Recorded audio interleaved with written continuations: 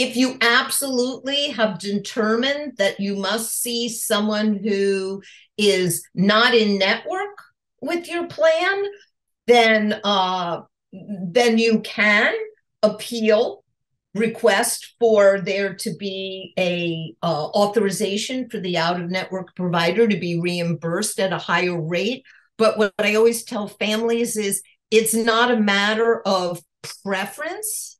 The plan is really not going to give you someone out of network at a higher rate of reimbursement because you prefer them. You have to show that it is medically necessary, that it's the plan's obligation, because there is no one in network who is qualified and available to provide that service. If you call every OT or every developmental pediatrician or every person on your child's plan, and either they're not doing peds or they're booked out for a year, or they don't have the specific subspecialty or the specific training that your child needs in their team member, you can advocate for increased reimbursement, but it has to be more than a preference.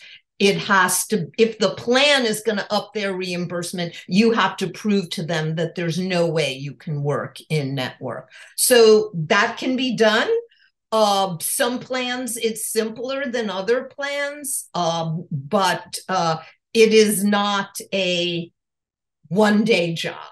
But it certainly can be done if you identify that core thing that is not available and is essential for your child in the network contracted list.